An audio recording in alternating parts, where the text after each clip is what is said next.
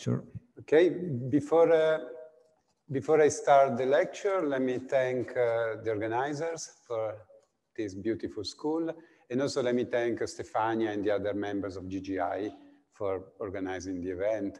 And also I would like to thank Alessio, who is here behind the scenes, who is, maybe you can just come and say hi to everyone. And thank you very much for all the technical help. So today I will discuss about particle production during inflation. So we are going to take the tools that we developed for non-perturbative particle production at reheating, and we are going to use them for inflation. And this was done essentially short afterwards. People understood that essentially you could apply the same techniques. And the advantage of doing this during inflation is that you can have observables much more easily than at reheating. And in particular, you can leave imprints, for example, in the CMB. C'è un rimbombo, Francesco, non so se... No? Okay, very good. So particle production during inflation.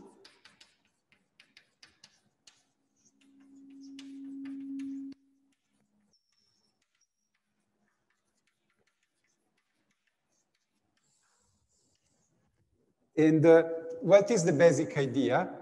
The basic idea is that you have the motion of the homogeneous inflaton field. This will create another field that is coupled to the inflaton. And in turn, this field will generate perturbations of the inflaton field.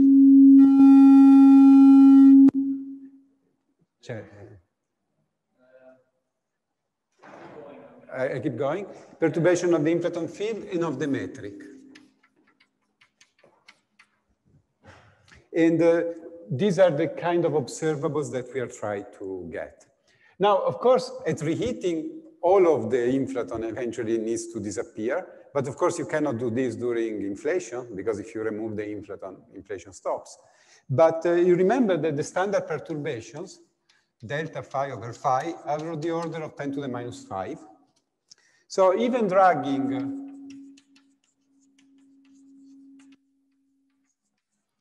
a small amount of energy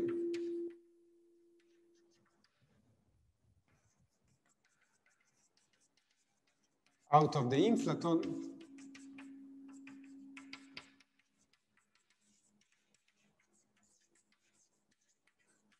could drastically change phenomenology.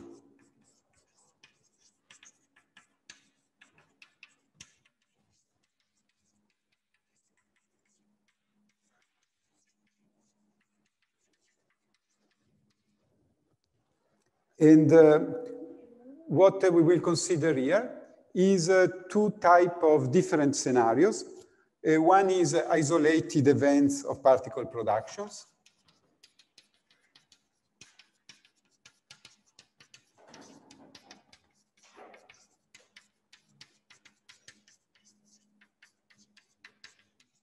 And the other one is continuous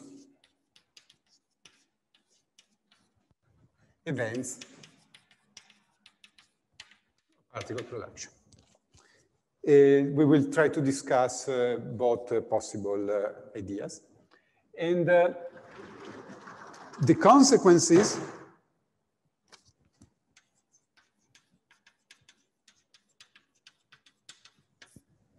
could be modified density perturbations.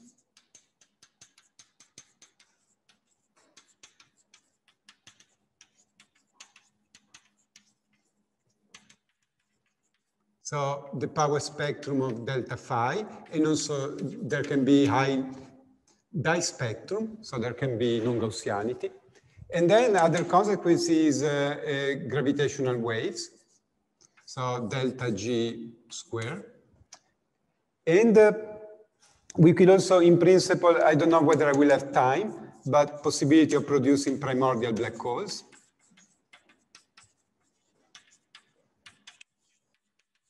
And also something I will mention is modified evolution of the inflaton field. Because if the inflaton field produces something, it has to lose energy. And so, for example, typically it can slow down. So this can also be helpful for slow roll. So the first thing I will discuss is isolated events of particle productions.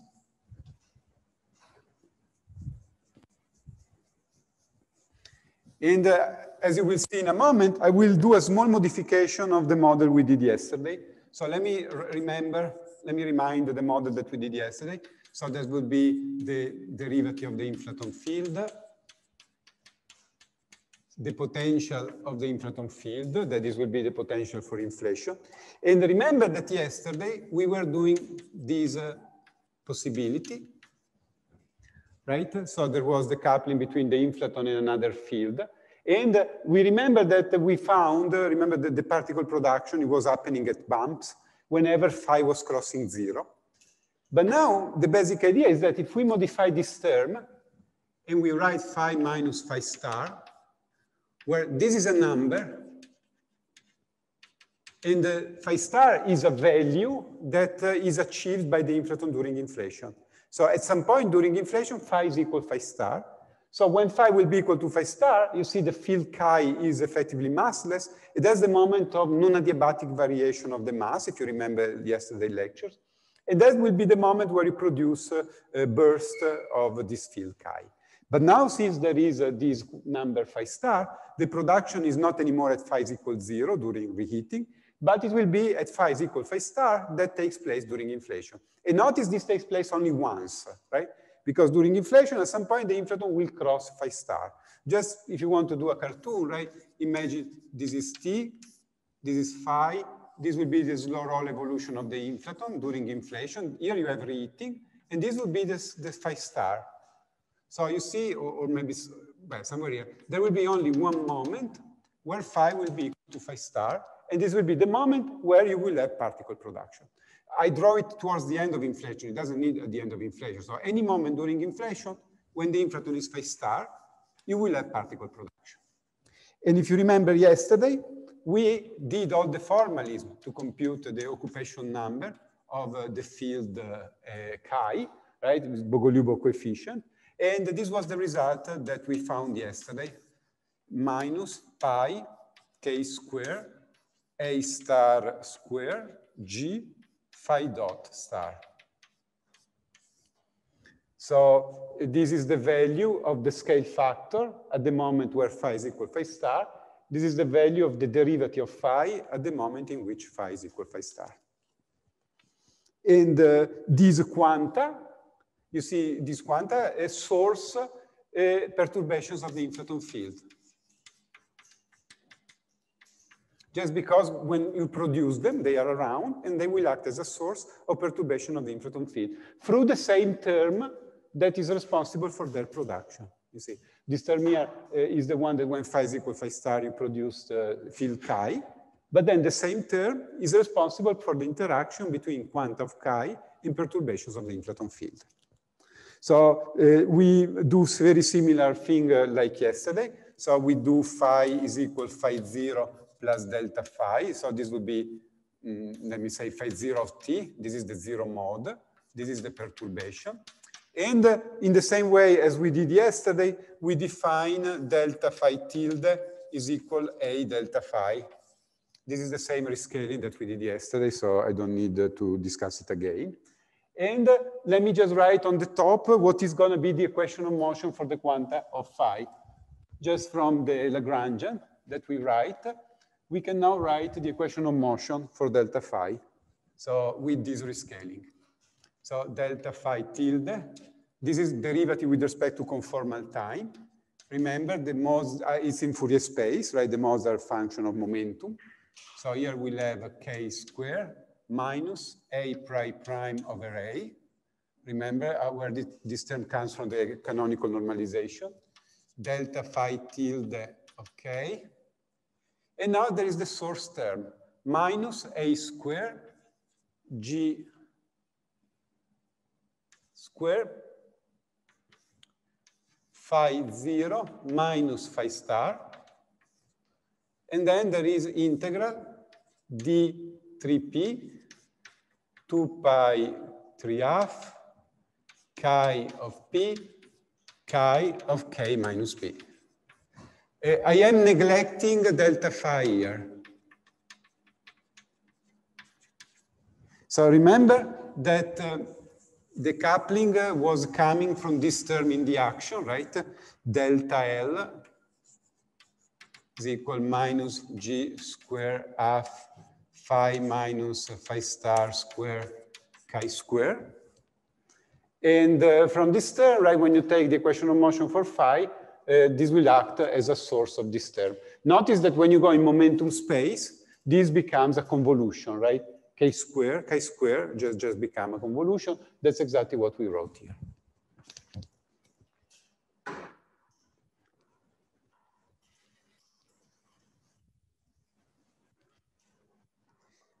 Formally, this is equation is of the form operator on tau, right? The operator is this operator here that is acting on delta phi. So times delta phi of tau is equal j of tau. So this is a source. In our case, right, the operator would be d squared d tau squared plus k squared minus a prime prime over a. This is the operator that is acting on delta phi, and there will be the source. Now, the homogeneous solution is the standard perturbations, the one that just come from the expansion of the universe. These we always account them for. But now we are interested to the particular solution that is present because we have a source. Now, when you have an equation of this type, you actually solve it with the method of the green functions, right? That would be the most straightforward way to compute it. So you find a function, actually you need to find a distribution that satisfies this equation here. Operator G acting on tau, tau prime is delta d tau minus tau prime. So once you find a function that satisfies this relation here, a distribution, then you can check, right, that the solution for the source term, delta phi sourced of tau is equal integral d tau prime, g of tau, tau prime, j of tau prime. Imagine acting with the operator. You want to verify that this is a solution of this equation. When you act on the operator only function of the variable tau. So the operator only acts on the green function. When the operator acts on the green function, it gives me a delta function. And then this integral gives me j of tau. So indeed, you see that this is indeed the solution. So once you formally find this solution, this green function here, then you take the integral and the green function will give you your result.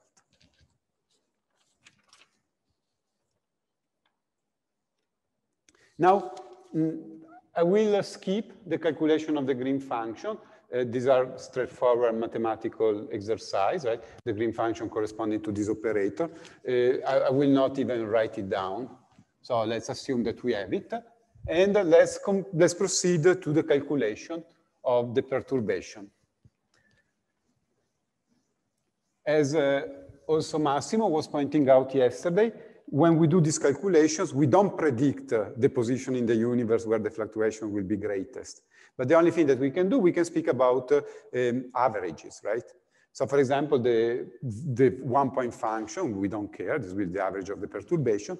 The first thing that we care is the 2-point function, which will be the one that forms the power spectrum. So delta phi tilde of tau k, delta phi tilde of tau k prime.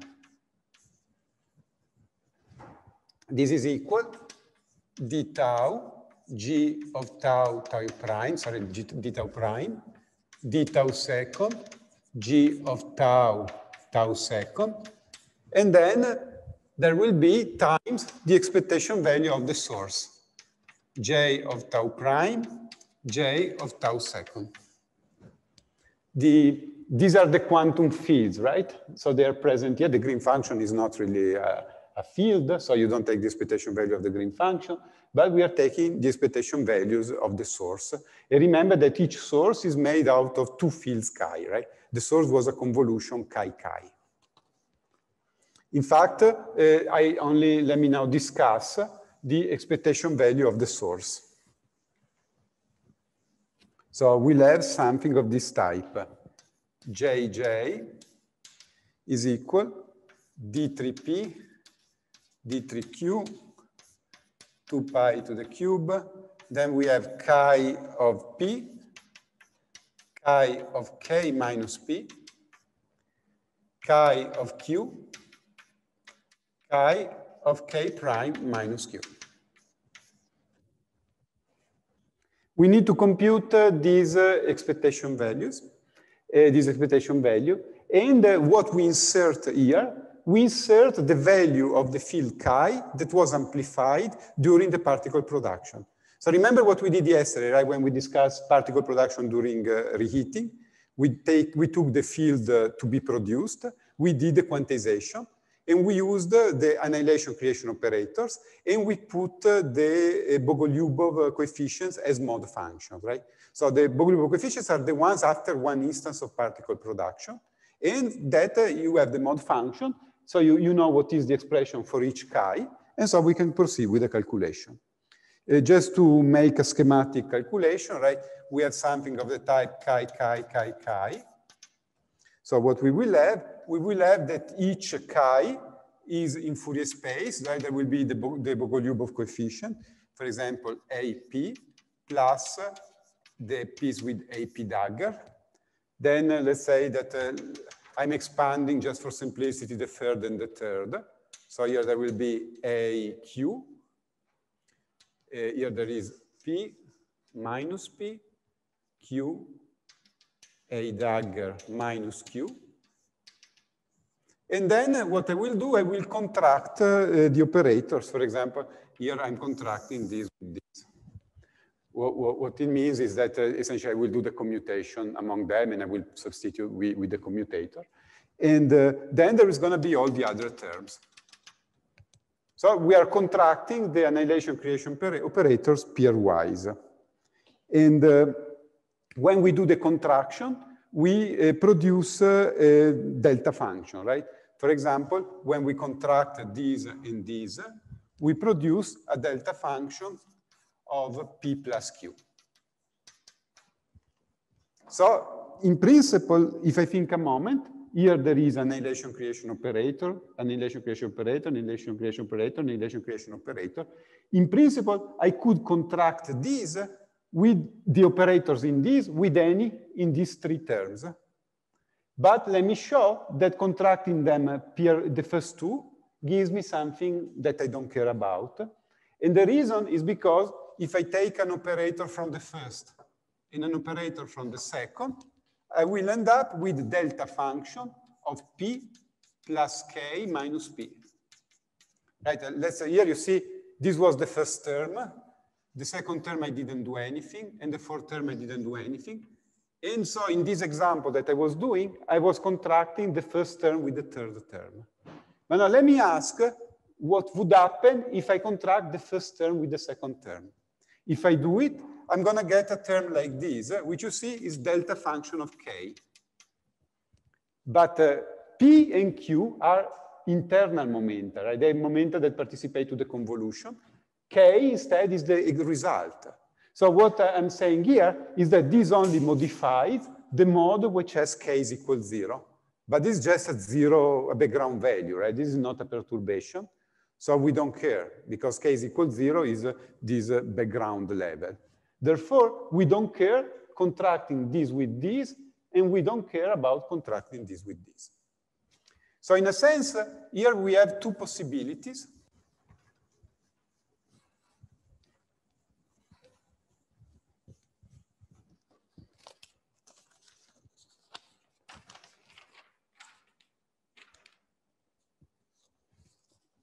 We will have that this quantity here becomes d3p, d3q, 2 pi cube we can contract the first and the third, which essentially amounts in computing this expectation value, the first with the third, and then what remains needs also to be contracted, the second with the fourth.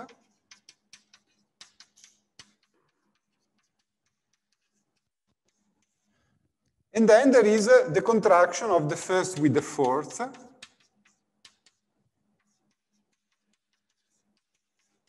and the second with the third.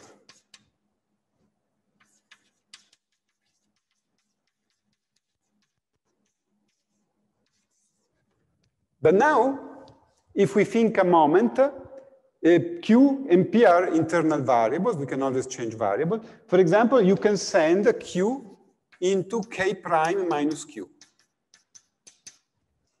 Sending Q in K prime minus Q amounts in interchanging these two terms. So we see that essentially the second line gives the same result as the first line because it's just a relabeling of the internal momenta. So essentially I can forget about the last line.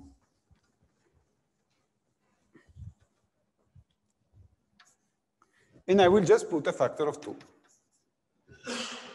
So that's the type of calculation that I need to do.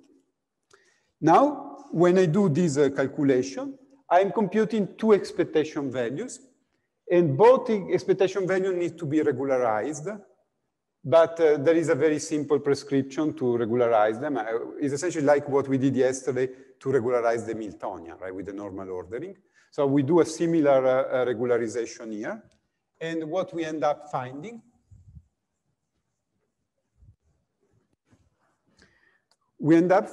that chi of P, chi of Q, after I do regularization, there are some 2 pi coefficients that I didn't bother to write down because we don't really care for this discussion. Delta 3 P plus Q. The important point, remember yesterday, also the Hamiltonian, right? After the regularization, we were finding that the expectation value was beta squared, which we interpreted as occupation number. And similarly, you're going to get here, once you regularize this 2-point function, what you find is that you will have a beta square outside, and then you will have the delta function. And some 2 pi's, omegas, that I don't really care for the present discussion here. I'm going to do it here, and I'm going to do it here. So let me see what I get, right? So I'm going to get just here, proportional. Let me not really go into any details, right? Let me forget about these proportionality numbers. And I will have D3P, D3Q, 2 pi cube, beta of P absolute value square, delta 3 P plus Q. And then I need to do the same for the other one. So beta of K minus P, absolute value square, delta 3, K minus P plus K prime minus Q. Now you see I can enforce one delta function. For example, I can enforce Q to be equal minus P using this delta function. Once I do it, you see that this drops, and I will have an overall delta function of delta plus K prime, which is the one that you always have when you do a power spectrum. So this result here, essentially, I have that JJ is going to be equal. Remember, right, that, well, there is this delta function that now goes out of the integral because you see there is no more internal momenta. So proportional delta 3 of K plus K prime, D3P, 2 pi cube, beta of P, beta of K minus P.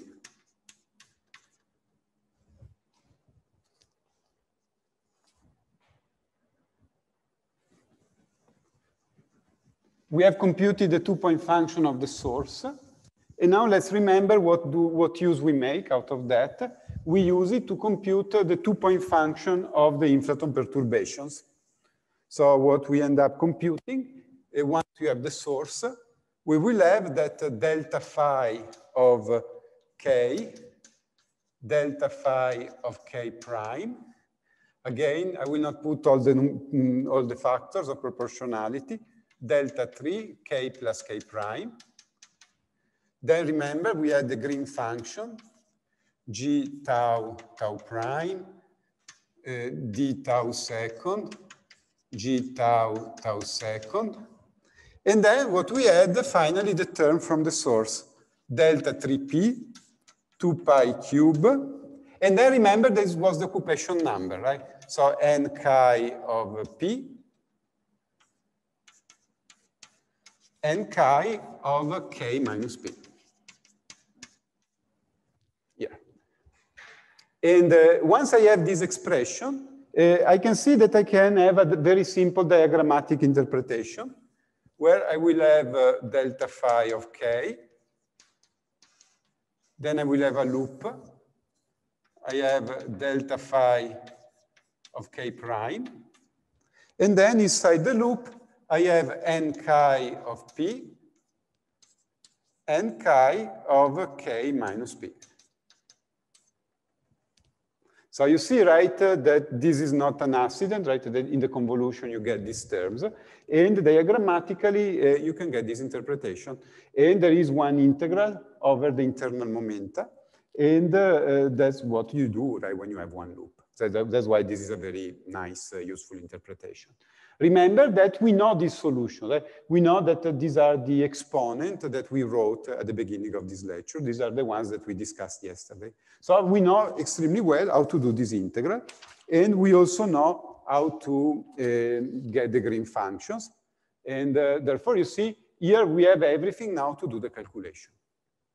I will not do, let me ask you first of all, if you have any question at this point.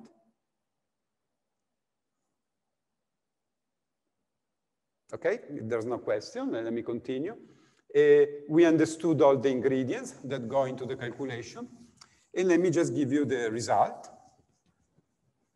It's now really a matter of 1 hour of calculation, even less, because there's all the ingredients here, right?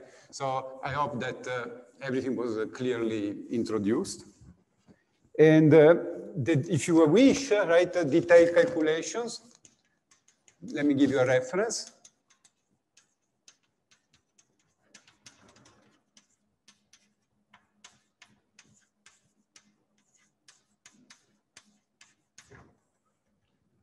And we find a bump in the power spectrum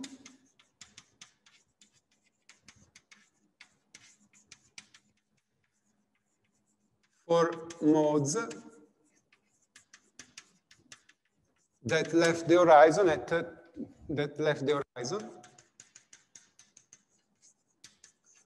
when phi becomes equal to phi star at the moment of particle production. So if here I show the power spectrum, so essentially this is delta phi as a function of k. This is the standard nearly scale invariant result, the one that we see in absence of particle production. And here you would have a bump, something like that. So these modes are, these are the modes that leave the horizon at phi is equal phi star. These are the modes that leave later.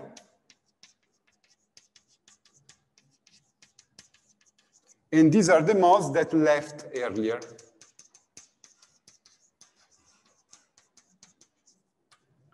And you can also compute the amplitude of the bump, delta phi peak, divided by delta phi 0, is of the order of, well, we did a calculation, 300 g to the 7/2. This is the result of the calculation that, okay, you cannot guess, you need to do it. But notice the physics, right? These are the very large K modes. At the moment where you have particle production, these modes are the ones that are inside the horizon. Remember the first lecture, these are these modes here. These modes don't care about particle production. They are just evolving because their momentum is so high that they don't really care that there is particle production going on. And in fact, these modes are not affected.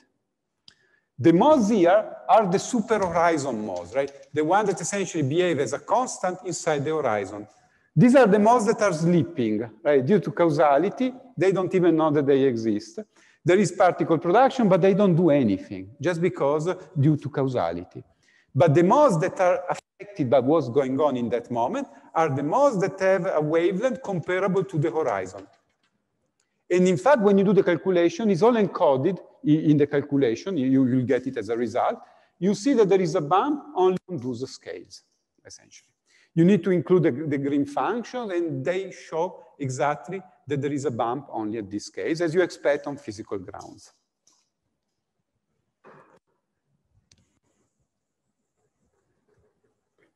Now, this model, you see, there is only one instance of particle production. But then you could consider a model where there is a lot of discrete instances of particle production. For example, imagine that you add delta L, which is equal minus g squared divided by 2, sum over I, phi minus phi star I squared, chi I squared.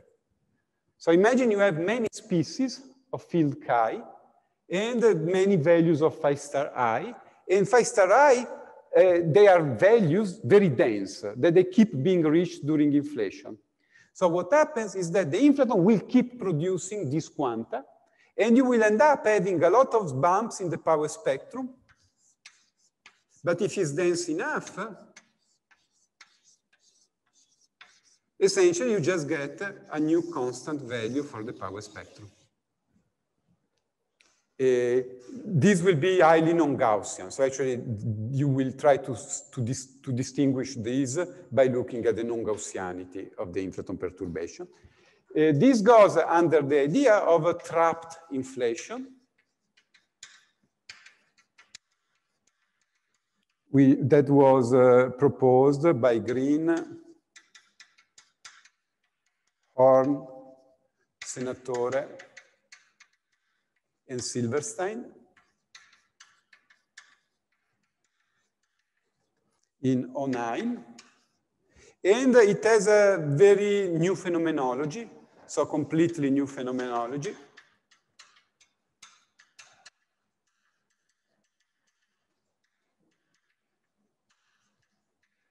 And there are several papers that studied this. Let me quote my own as a shameless advertisement. But there are essentially different papers that studied this, and this is one of the many papers. The basic idea is that, why do you do this? It's exactly because you want to slow down the inflaton field. Suppose that the potential of the inflaton is steep, so that in absence of particle production, the inflaton goes too fast, you don't have inflation.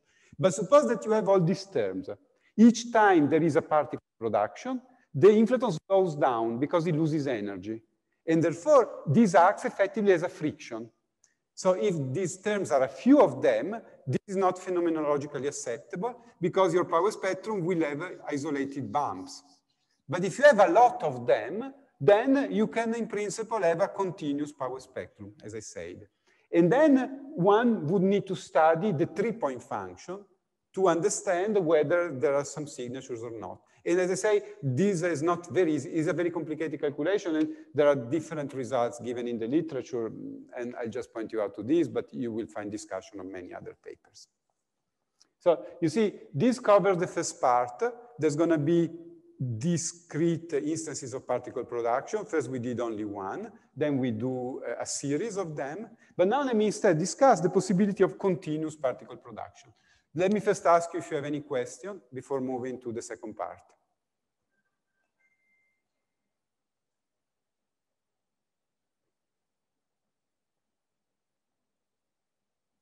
Okay, if there's no questions, let me move to the second part. Yes, there's a question from the room. Michele, Is there an intuition why you get a bump rather than a dip?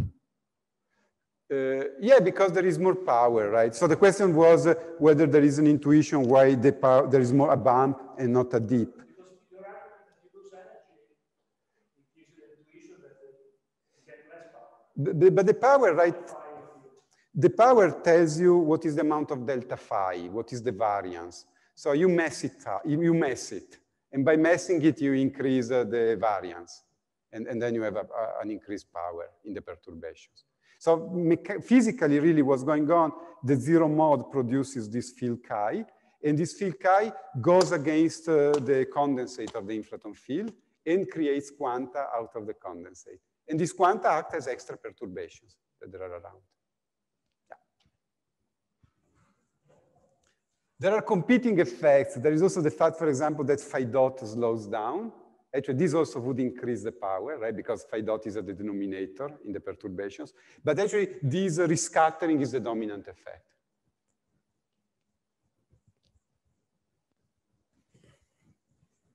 So as I said, there is various papers in the literature that do various degrees of approximations. And I would say that perhaps a full, complete calculation is still to be done, actually. I would say this is a very beautiful problem, I would say, to work on, to compute the phenomenology of this type of models. Yes, please. There is a raised hand, so I can allow the student to speak. Please go ahead. Hi, maybe a silly question, but when you were talking about regulating the, well, 4-point function in the end, I didn't see exactly how it diverges. Why does it so? No, you didn't see it from the slides I prepared, but essentially it's very similar to the idea of the Hamiltonian. The Hamiltonian is also a 2-point function. There are the derivatives, right, in the Hamiltonian. But eventually, the Hamiltonian was something like omega A dagger plus A dagger. If I can ask it more simply, just from looking at the dimensions of everything, there's a D3P, so that goes like P to the 4th, right? So that my silly question is about these, basically the 2-point functions. Why do they cause a divergence? Okay. Yes, absolutely. If you don't regulate, you would have the vacuum contribution that diverges. And in fact, when you regulate it, essentially you end up that only the particle production contributes. And since particle production was exponentially suppressing the UV, this gives the UV divergence that you're saying. Otherwise, if you don't regulate it, you have the vacuum contribution that formally diverges. Okay, thank you. It's the same as the Hamiltonian. If you look at the papers, there are the technical steps. Here, I didn't really go into as much details as to show this step. But it's very similar to what we did with the Hamiltonian. Remember, with the Hamiltonian, we had to take normal ordering, which was corresponding to switching these. Otherwise, there is infinite energy associated with the vacuum, and it's very analogous what we do here. Okay, so let me now move to the second part, continuous particle production.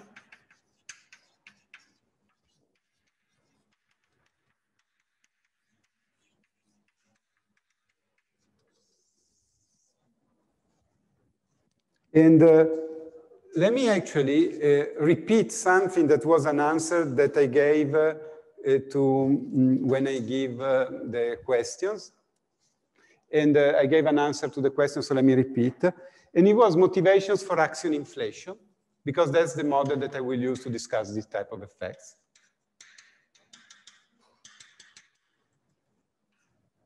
And there was essentially a question that was asked to me, should I worry about quantum correction to the inflaton potential? And the answer was yes, very much. And the example that we were doing, right, was the Higgs coupled to the top quark. That we know, right, it is delta m squared, something like d for p divided by p squared. There is 1/p from each propagator, up to some cutoff. And this would go as lambda squared, where this is the scale of new physics.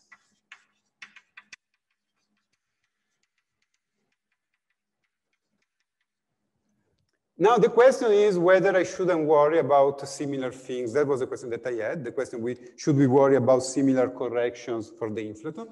And the answer is yes. People do worry about it. And the basic idea is to choose, you see here is because the Higgs is coupled to matter with these Yukawa interactions. But instead, the basic idea would be, let's change the coupling of the inflaton field, right? We don't know what it is. Let's consider a theory where the inflaton field is only derivatively coupled to matter. And for example, like it happens for the axion, there would be the coupling to fermions.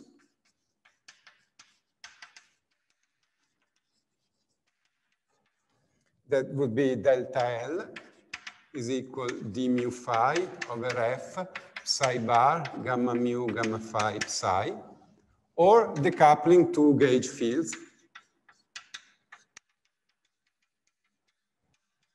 Delta L is equal d mu phi divided by 2f epsilon mu nu alpha beta. Here I'm taking a abelian model, d alpha a beta. And then this by parts, if you do it by parts, is minus phi divided by 4f, f mu nu, f tilde mu nu. Right? F mu nu is the field strength.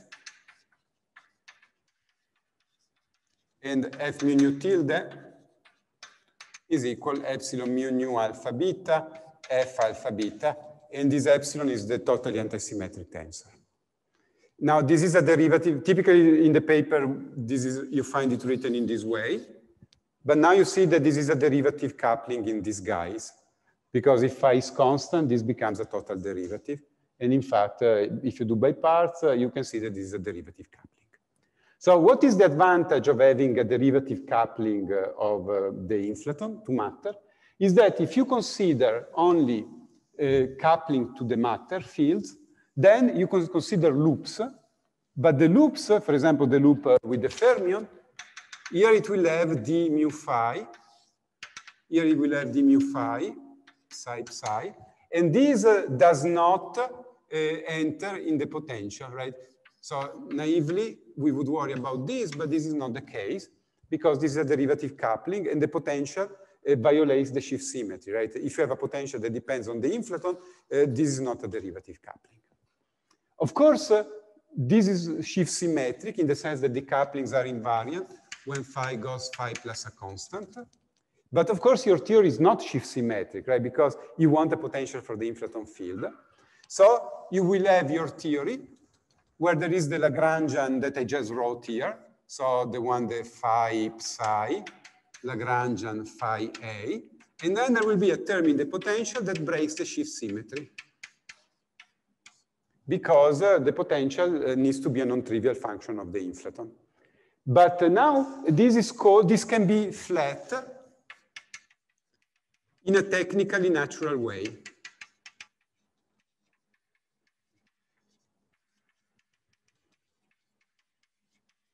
What does it mean?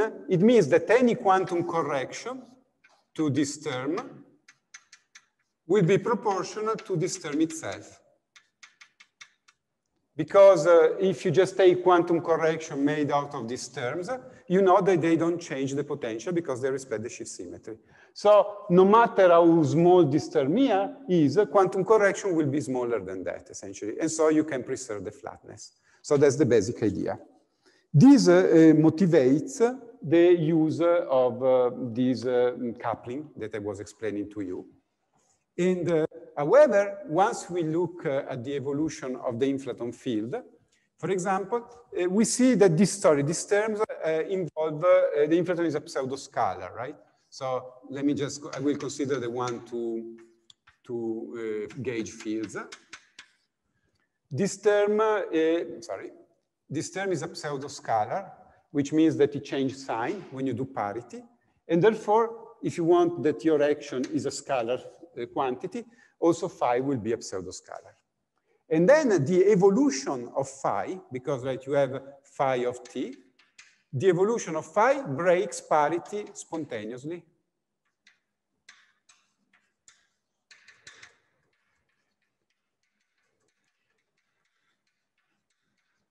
And therefore, we ask whether there are any consequences of this. And that's what I'm going to discuss now that I discussed the phenomenology of this type of models. In particular, so what is my idea? I will have this term added to the Lagrangian of axion inflation. And I will ask myself for what values of f I get interesting phenomenology. Of course, if f is infinite, this coupling disappears, right? So that's not interesting. If f is 0, this coupling is blow up. I cannot even do calculations. There will be intermediate value of phi, where maybe I get some interesting phenomenology, adding this term to the Lagrangian of axion inflation and evaluating this term during inflation. That's exactly my goal here, right? To understand what values of f lead me to an interesting phenomenology and what this phenomenology is.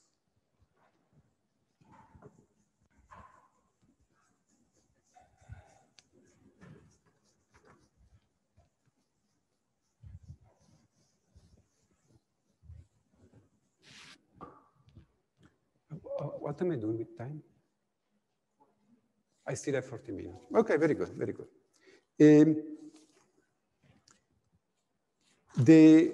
The coupling, you see, this is the action for the vector field, right?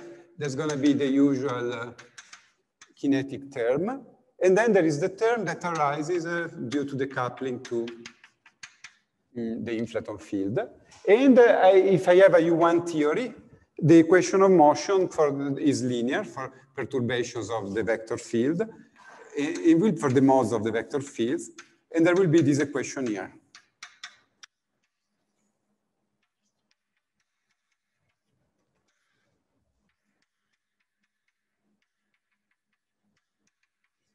So I've gone in Fourier space. And notice that if there is no, oh, sorry, let me write down. What is this term here? Psi is phi dot divided by 2fh. Where let me just, because there are different times, let me just write d phi in dt.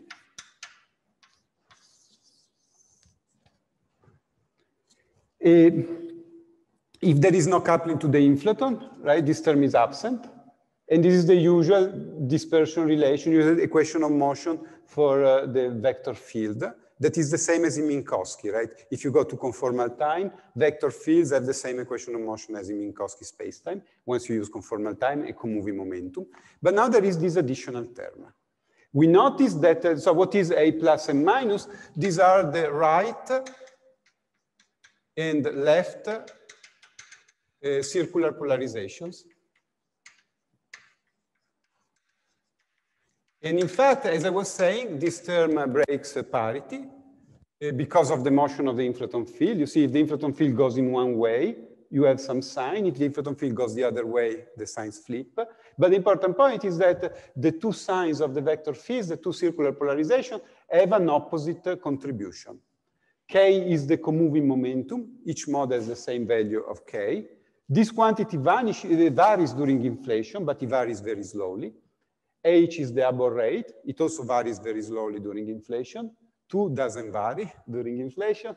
And then you have the scale factor that is essentially the only quantity that really varies. At very early times, this term is very small, right? Because the scale factor is very small. So you see that in the UV, at early times, the mode behaves as if it was in Minkowski spacetime, and we can do the quantization as normal. However, as time goes on, this mode here, this term will become dominant, and you will have that one of the two modes is tachyonic. In fact, if I just take the ratio between the third and the second term, here, what I will get, okay, 2 psi AHK divided by K squared. I will show with you that this quantity here has to be of order 1 to get an interesting phenomenology. So what we get AH over K. And remember that this is essentially the ratio between the wavelength, this is the wavelength, A over H, and the horizon. So what we see that the third term becomes important outside of the horizon.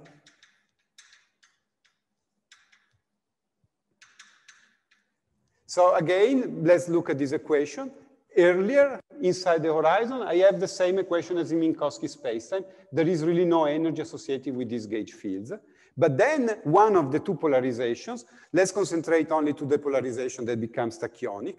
So let me just say that this is positive. So let me just concentrate on the polarization that becomes tachyonic. And what I will have that it is some exponential enhancement just due to the tachyonic instability. And if I plot it, I will get something of this type.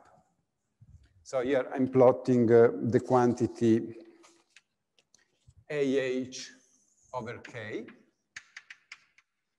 which is lambda divided by H to the minus 1. And here let me plot the energy in one mode.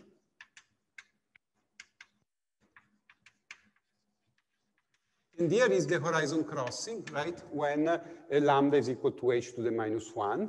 Before horizon crossing, I have essentially negligible energy, and then this grows exponentially. But then you need to solve the differential equation. It's not really hard.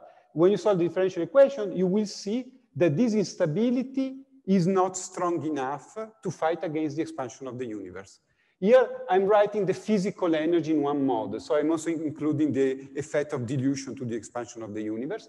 And here, I will find that then it goes away.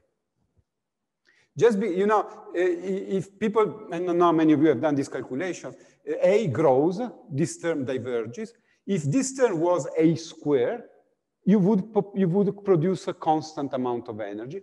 This term is only as big as A. So the energy that you produce through this instability at some point loses against the expansion of the universe. And this is the mode in the UV, right? When lambda is very, very small. And this is the mode in the infrared, where lambda is much greater than the horizon. What you see is that there is no problem of divergence of the energy. Here there is no energy. There is a moment in which there is energy, and then each mode eventually loses energy because of the expansion of the universe. So there is really no problem here of producing an infinite amount of energy. And you can see that each mode, let me just write one thing, the maximum value of the energy density, if you solve this equation, is proportional to the E 2 pi psi. Let me remind you that psi is 1 over 2fh d phi in dt. So the amount of energy in the peak is exponentially proportional to this parameter psi. And what you have here, you will have that the modes gets produced and then it gets diluted away. However, the crucial point is that the modes, before getting diluted away, they can do something. So you can see here, essentially, rho A is diluted away by the expansion of the universe.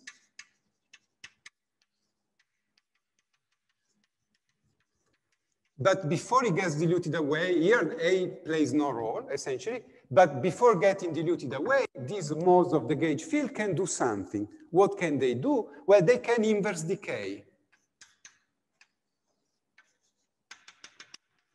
They will produce perturbations of the inflaton field. Sorry, as you notice, sometimes I write phi in this way, sometimes I write it in this way. I mean the same thing. But you can see that the same term here, you get an inverse decay that can produce the quanta of the inflaton field. Or if you just take the fact that there is the metric in this term here, right? You can also get AA that produces perturbations of the gravitational wave.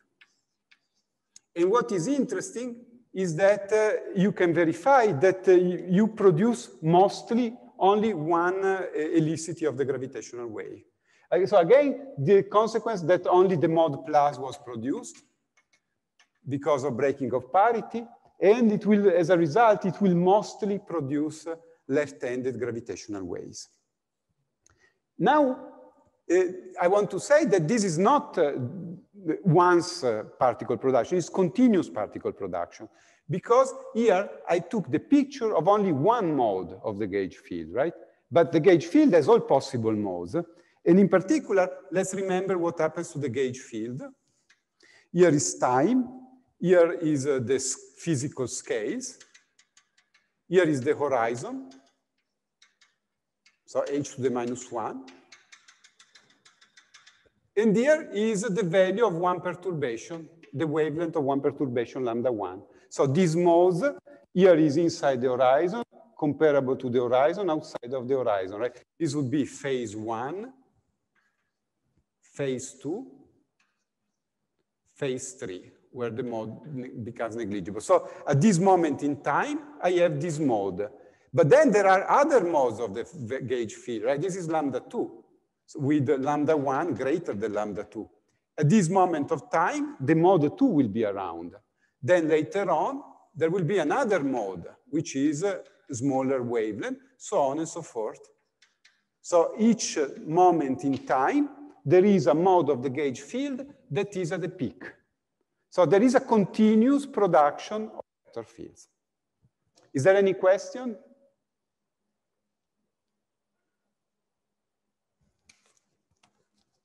Okay, there are no questions.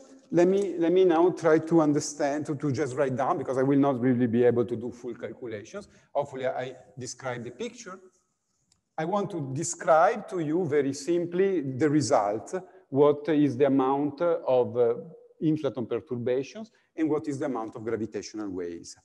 And diagrammatically, the calculation is done as before. This will be delta phi, A. Is exactly the same calculation that we did before, just in this different model. You compute the green function, you compute the source, expectation value of the source, just in the same way as it was done before. Just now the wave function will be different because the production mechanism is different. Now, when you do the calculation, you will find, again, this is just very long, I cannot really do it here. The result will be that the power spectrum of zeta, remember zeta is delta rho over rho. This is the vacuum power spectrum. So this is the one that you have in absence of particle production. And then there is this new term that is due to these modes. So this is the vacuum terms, the one that are always there, even without particle production. And then there is the contribution of these modes here. That is something that when you do the calculation, you get this result here.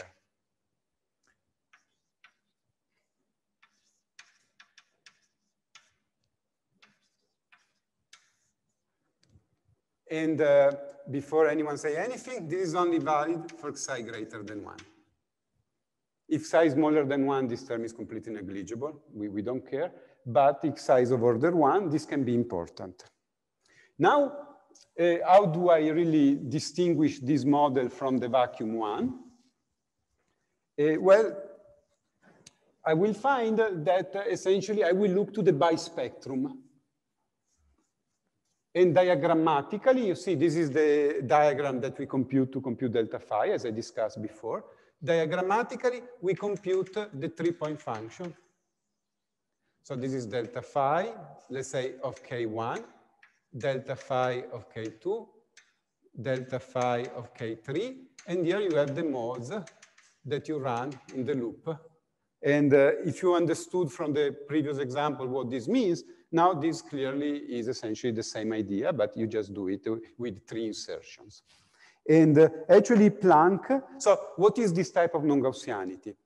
Remember that at any given time, only the modes of wavelength around the horizon are present. So these guys will always meet when they are alive, both of them, and they have both the same amount of momentum, essentially, parametrically. So they will produce delta phi that they also have the same parametric amount of momentum. So when you do the 3-point function, delta phi, delta phi, delta phi, that is due to this particle production, all these 3 modes will have comparable momenta, because they are all 3 produced by gauge fields which have comparable momenta. So this is non-Gaussianity of the equilateral type, where essentially you have K1 is essentially equal to K2, which is equal to K3. And Planck has studied this, and Planck posed a limit f greater than about 10 to the 16 GeV, which quite interestingly, this is essentially the string scale, right? So this is very interesting, in my opinion. because it says that these models here potentially have very interesting phenomenology when f is of the order of the string scale, which is one motivation, for example, for considering axial inflation. Remember why f needs to be greater than that, because remember that the coupling of this is of this type, right? So f needs to be sufficiently large for this effect to be kept under control. And the limits from Planck is f greater than 10 about 10 to the 16 GeV. You can also compute the amount of gravitational waves. Unfortunately, if you take just this simple version of the model, these are not observable. They are very interesting because they are chiral, right? So you would have a chiral background of gravitational waves. But the problem is that here the coupling is 1 over f. And here is the coupling is 1 over m Planck. So essentially, the amount of gravitational waves produced here is smaller than the amount of scalar perturbations. And it's hard in this model to get these to be observable when you respect the limit from Planck. People have constructed other models where indeed you can have a visible signal of gravitational waves, but you need to have multi-field consideration. For example, if you look at this paper,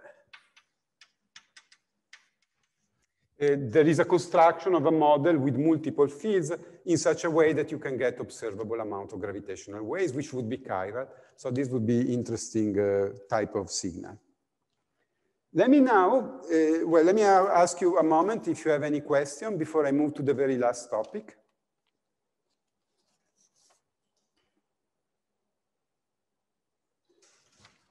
Okay, there is no question. We discussed here about signals at CMB scales, right? Planck studies non-Gaussianity at the CMB scales. However, in principle, this particle production could take place at any moment during inflation, right? Also at very late times. So in principle, there can be signature that can be produced much after the CMB modes were produced. Remember that big modes get produced early during inflation, small modes get produced later. So in principle, you could affect even the small modes, small means much smaller than the CMB modes, that were produced much later during inflation. And let me show you what I mean, if I remember, okay. Here. The idea is to use gravitational waves as a probe of late inflation. Remember how we define the number of e-folds? A proportional to e to the minus n, so that bigger value of n correspond to early times during inflation. And in green, you can see is a plot that we saw many times in this lecture, so I'm sure you are very familiar now. In green, I am schematically drawing the perturbations that are visible in the CMB and in large case structure. You need to understand that CMB and large case structure are in perfect agreement with inflation. In fact, they support very much the idea of inflation, but they only probe scales which are between 10 to the 2 and 10 to the 5 megaparsec. What it means, you just probe very tiny amount of modes produced during inflation. The number of e-folds, as we saw in the second lecture, is model dependent. But typically for these models of axial inflation, you will have that the modes that you probe in the CMB and large case structure are produced between 56 and 63 e-folds before the end of inflation. And then if you just think about the CMB, there is no more probe. So we don't really can probe with the CMB what happened to the inflaton potential later on. On the other hand, now there is the gravitational wave experiment, such as LIGO and LISA, which will be built up in space in the future. And the question is, they probe much smaller scales, right?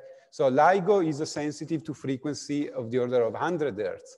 LISA is sensitive to frequency order of 10 to the minus 3 Hertz. So here we are speaking about wavelengths that go from 10 to the 3 to 10 to the 9 kilometers.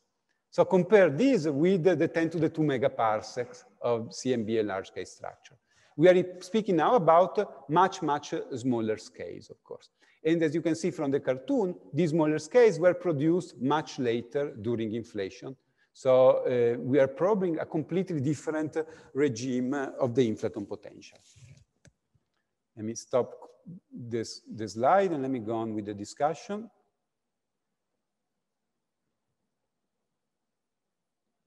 I'm sorry. Okay.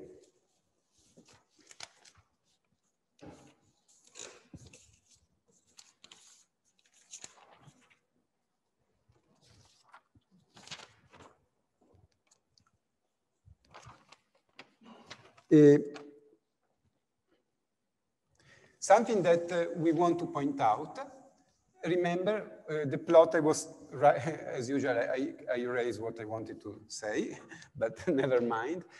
We found that the power spectrum was proportional e to the 4 pi psi, the source part of the power spectrum, and psi was 1/2 FH d phi in dt. Now, this quantity here is evaluated at the scale of interest. So when the scale of interest left the horizon.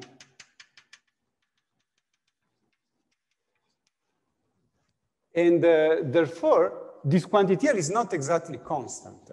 This quantity changes during inflation. This quantity changes very slowly during inflation. It changes to second order in slow roll. So this is a very, very tiny change of it. But the sensitivity of my power spectrum is exponential to this quantity. So even if psi during inflation changes a little bit, this power spectrum will change, in principle, could change by a significant amount.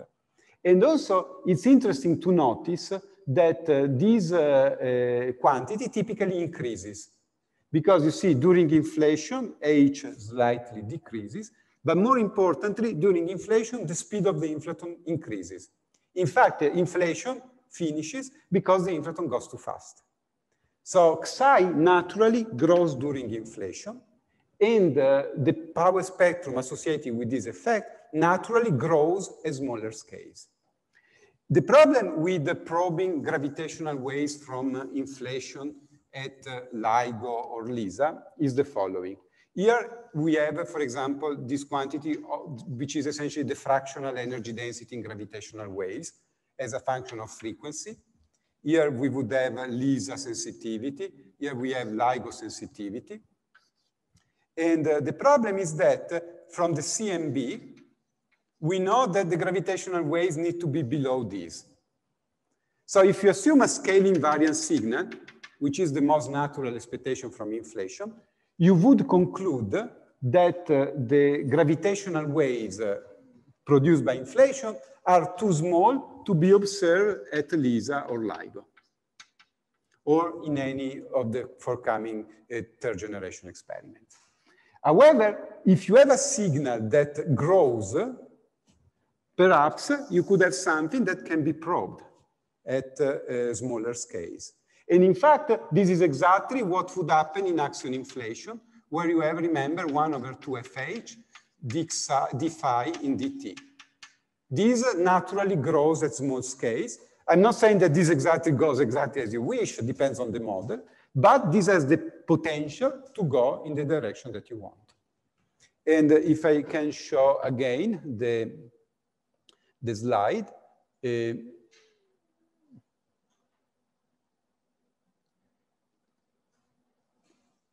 this is exactly an example that you can get something interesting from LISA for a specific choice of the inflaton potential. The fact that essentially here you see is a very small frequency, and then the signal grows at large frequency, and this is the sensitivity of LISA that was studied in a past paper, where in principle we could see something that might have been significant. There is another problem. I'll be a little technical here, but I'll try to be as low as possible. In principle, you need to make sure that you produce gravitational waves, but you don't produce too many primordial black holes.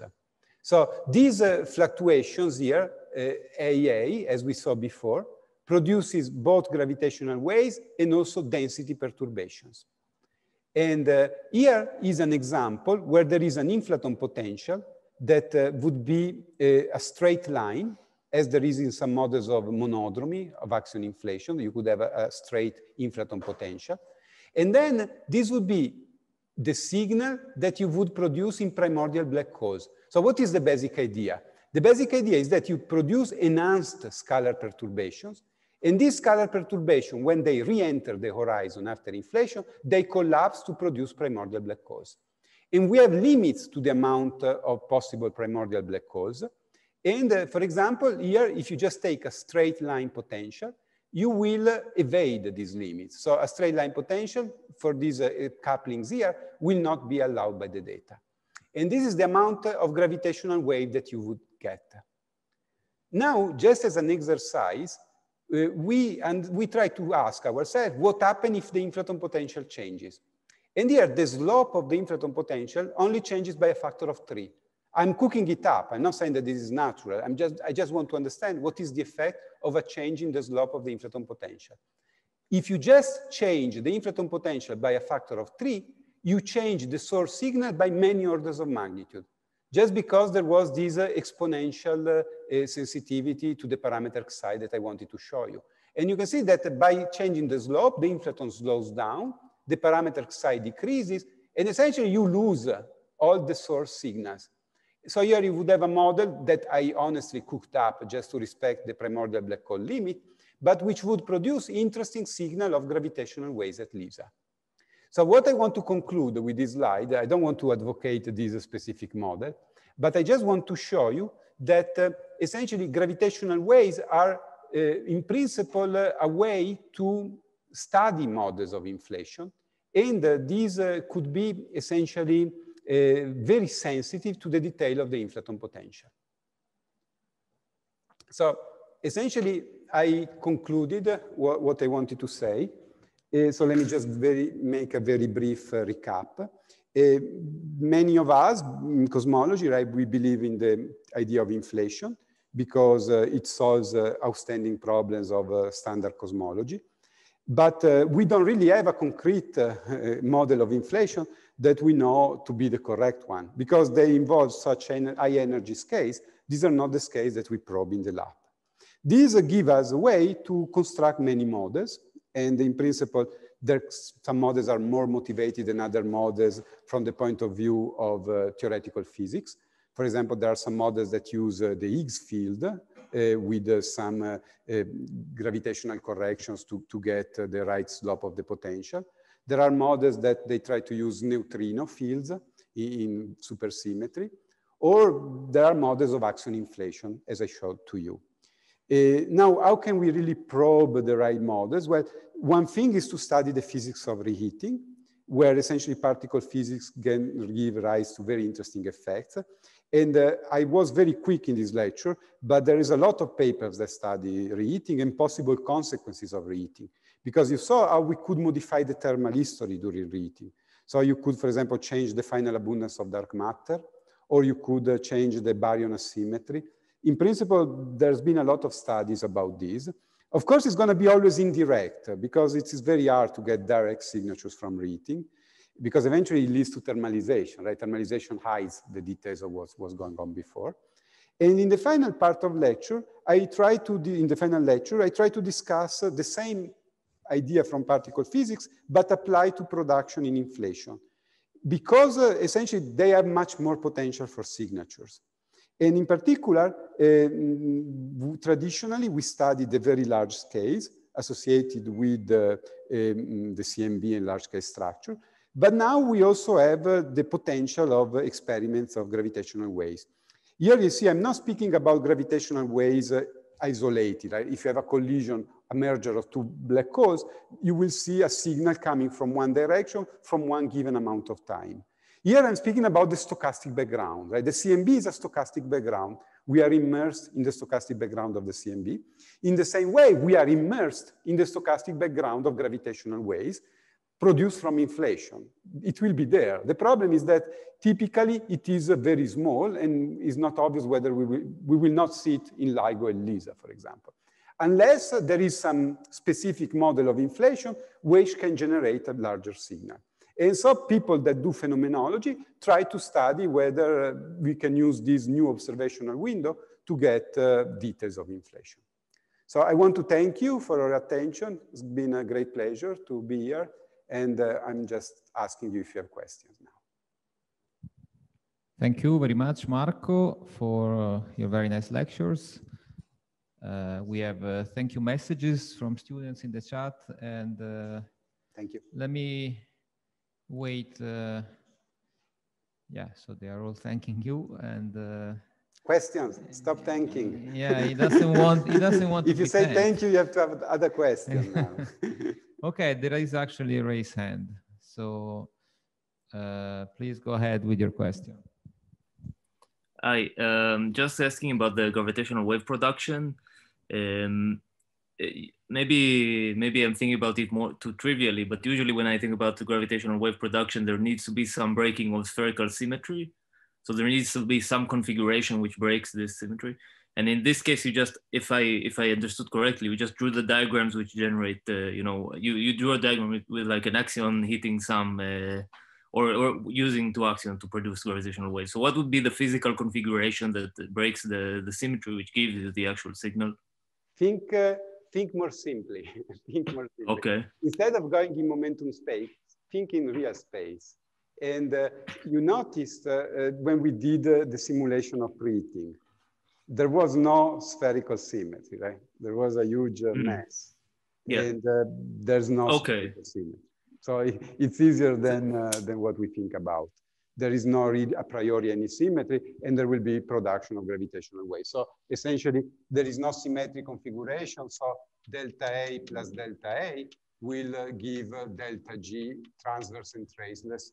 Okay, so always, so very fast into the, okay, so if I'm looking back into the simulation, there was a very small period in which you didn't have oscillations, right? And then as soon as you started, as soon as back reaction became anyway important, it immediately broke spherical, I mean, it broke any type of symmetry everywhere.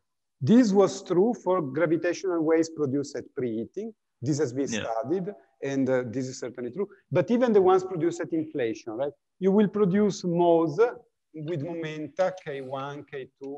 But if you just look at it in real space, there is really no spherical symmetry. It's not that there is a central point in a spherical symmetry. So this produces gravitational waves. Okay, thank you. Sure. There is another question. Please go ahead. Hello, can you hear me? Okay, I have a question about the axion scale F. So I'm wondering if there are models where the axion does not emerge from strings or string theory. I'm thinking about like the QCD axion.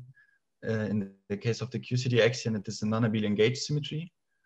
And I'm wondering if there are models where an additional non-abelian gauge symmetry in the UV or somehow could also be the source. You see, this cannot be the QCD axion because the mass here is much, much greater than the mass of the QCD axion. Actually, thank you for mentioning this because it's something I should have said, right? Here we speak mass of 10 to the 13 GeV, which is very much higher to think about the QCD axion. Yeah. However, in principle, you just need to have a model with an axial symmetry. It doesn't need to come from string theory. So the signatures that we considered here are very much general. And so this result is very general, just the coupling of a generic axion inflaton to a generic gauge field in a sense. And you can certainly imagine this to come from things which are not string theory. I mean, string theory is a nice motivation, and the fact that we get 10 to the 16 GeV, in my opinion, is also very, maybe it's just a coincidence, but it's very cute. But in principle, this can come from different symmetry. It doesn't need to come from string theory. But then F has to be smaller, right? Because as long as it has to be so large, there is no other possibility other than strings, right? So F has to be. If you believe in string theory, you are right in saying that there is no other possibility. But not everyone believes in string theory. Right? So certainly string theory is the most complete model of quantum gravity that we have so far, but we haven't really proved it experimentally yet. Okay, I see. Thank you. Thank you. Any last question for Marco before we break and